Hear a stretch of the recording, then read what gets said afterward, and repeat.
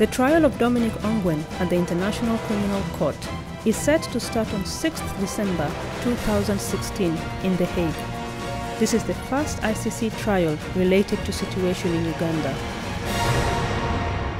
The ICC is the first ever permanent international court with jurisdiction to prosecute individuals responsible for the most serious crimes of international concern: genocide, crimes against humanity, and war crimes. It is based in the Netherlands, in The Hague.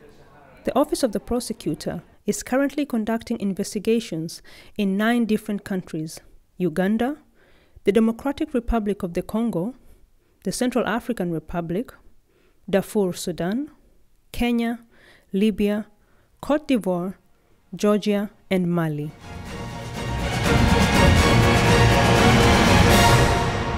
In December 2003, Uganda referred the situation to the ICC prosecutor. It was the first situation referred to the International Criminal Court. So far, 5 warrants of arrest have been issued for top members of the Lord's Resistance Army: Joseph Kony, Vincent Otti, Raska Lukwia, Okot Odhiambo, and Dominic Ongwen. Raska Lukwia and Okot Odhiambo passed away and proceedings against them were terminated. Joseph Kony and Vincent Otti, suspected of war crimes and crimes against humanity, are still at large.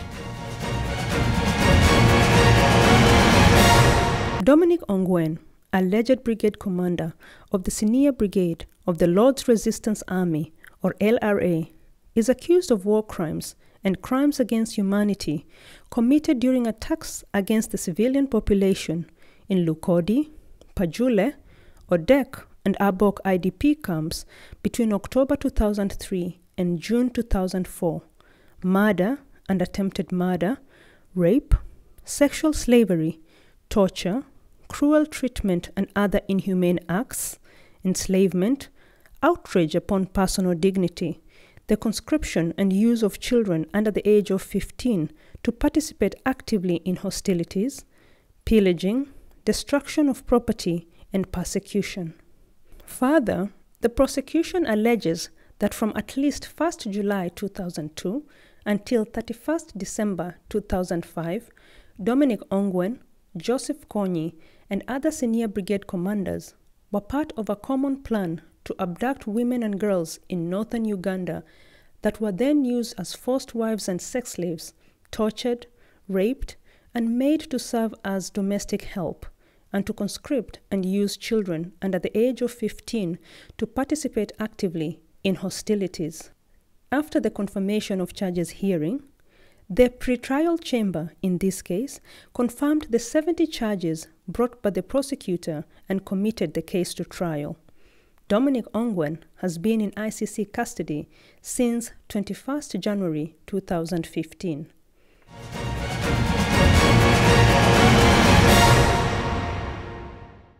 ICC proceedings are governed by the Rome Statute and all legal texts that were adopted by the state parties. The 3 judges constituting the trial chamber in this case are Presiding Judge Bertram Schmitt, Judge Péter Kovács, and Judge Raul Pangalangan.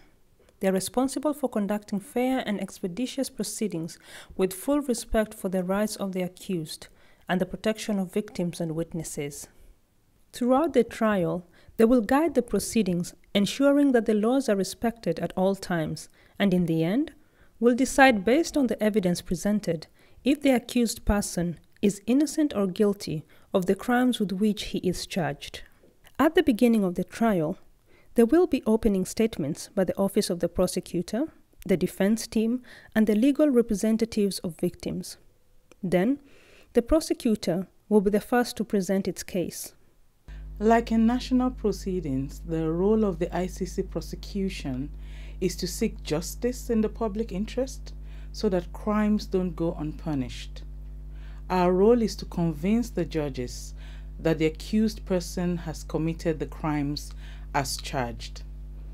To achieve that goal, we have to demonstrate that every charge or alleged crime is supported by credible, reliable, and trustworthy evidence.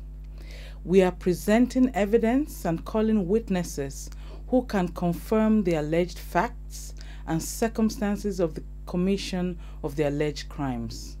That is the role of the prosecution, and that's the role that we will have in the trial of Dominic Ongwen.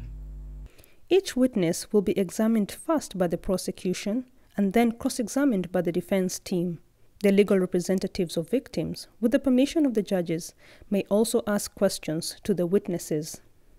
Judges can question witnesses at any time.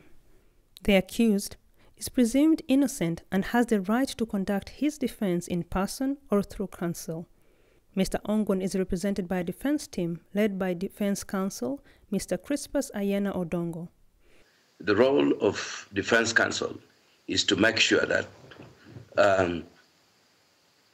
if it were possible, all the charges that are brought against the witness, against the suspect, against our client, are dropped on account that the evidence and statements presented to support the case or the charges brought against the suspect have not been substantiated. The defense is conducting its own investigations and has the right to examine prosecution witnesses, to present its case and its witnesses, and to present documents, videos, photographs, maps, and any other material as evidence. After the prosecution calls all their witnesses and presents all the evidence, the defense team will have the opportunity to present their case to the judges. Victims can present their views and concerns directly to the judges through their legal representatives. Lawyers representing victims will be present in the courtroom throughout the proceedings. A total of 4,115 victims are participating in this case. 2,603 victims are represented by Joseph Manoba and Francisco Cox, and 1,512 victims are represented by Paulina Masida, Principal Counsel at the Office of the Public Counsel for Victims.